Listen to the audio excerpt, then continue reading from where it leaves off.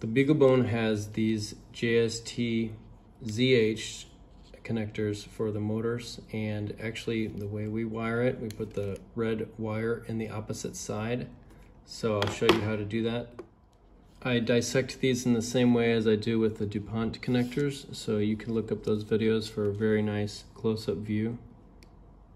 And this is pretty hard, it's easy to accidentally smash the contacts. So if you're not sure if you'll succeed, then wait until you have some practice or get a friend that has practiced. When you insert them back in, you gotta put the little burr at the top.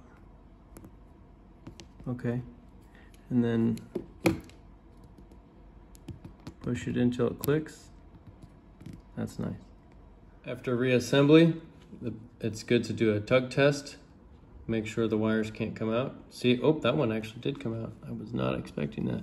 Okay, so the way to solve this is pinch down a little bit on the tab. You're gonna plastically deform it just barely, and that's something you can't do once they're already back in.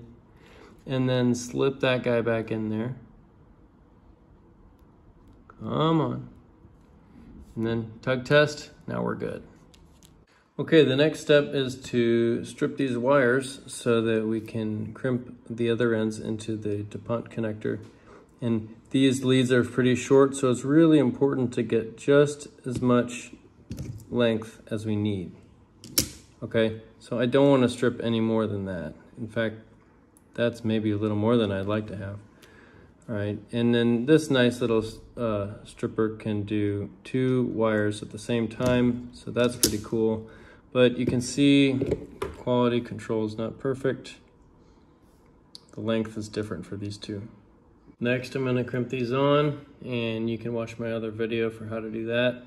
And by the way, I don't cut these. I actually fold them over so they're equal length and so that we have as much conductor as possible, because there's not much conductor here.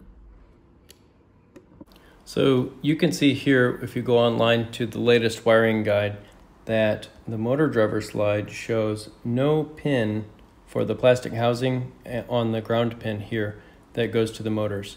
And it's a really good idea to add a pin there, just the plastic housing, so that you know where the ground goes. That will prevent you from accidentally flipping the 1 through 4 pins, and it also will prevent you, most likely, from accidentally plugging something into the 5-volt pin, which is always hot as long as the power is going into the motor driver board as shown here. Use a 5-pin connector for better alignment on the driver. This housing is flipped from the drawing where the metal is exposed only on the opposite side, but this is important to have so that you can always get the arrow to be where your ground position is. And then the next motor adjacent to the arrow is going to be motor 1, and the next one is 2. This labeling is just for viewers.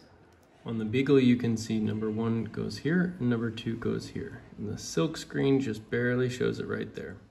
Okay, let's power down first. And I'll actually fully isolate the power. See, the lights went off.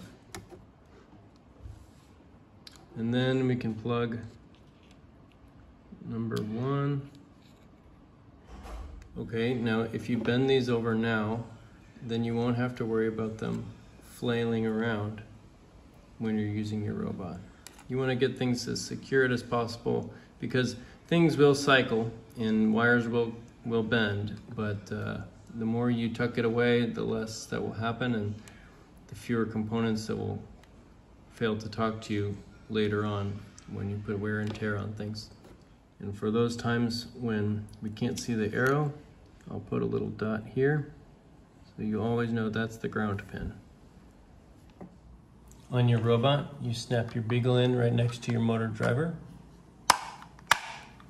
And then we put the ground pin at the very end here.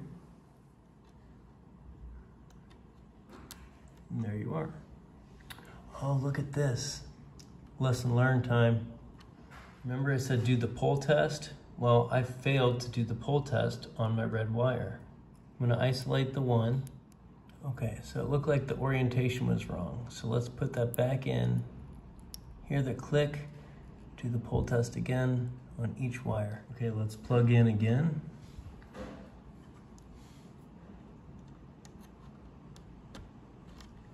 Tuck that away.